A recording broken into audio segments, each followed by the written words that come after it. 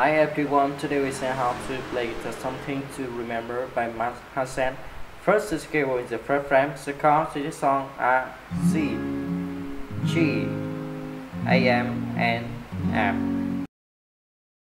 The first to play down, down, up, up, down, down, down, down, up, up, down, up, down, down, up, down, up. And to play long A, M, F, C, and G.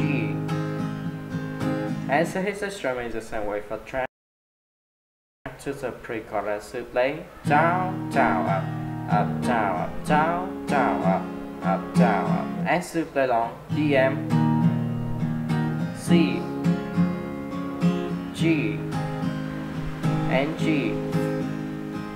And so his instrument is the same way for track to the chorus and outro to play down, up, tap, down, up, tap, up, tap, up, down, up, tap, up, tap, up. And to play long F, G, A, M, C, C, G, G. And so his instrument is the same way for track. Thank you for watching and see you again. Bye bye.